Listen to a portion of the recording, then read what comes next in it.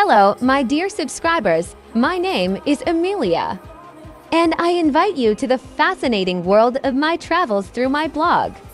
Traveling for me is not just moving between points on the map. It is exploring life itself in its various manifestations. In her blog, Emilia strives to share not only colorful photographs from different parts of the world, but also to reflect the essence of my travels.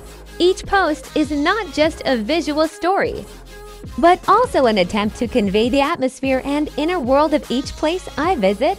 Traveling for me is a way to expand my horizons and immerse myself in a variety of cultures, customs, and lifestyles.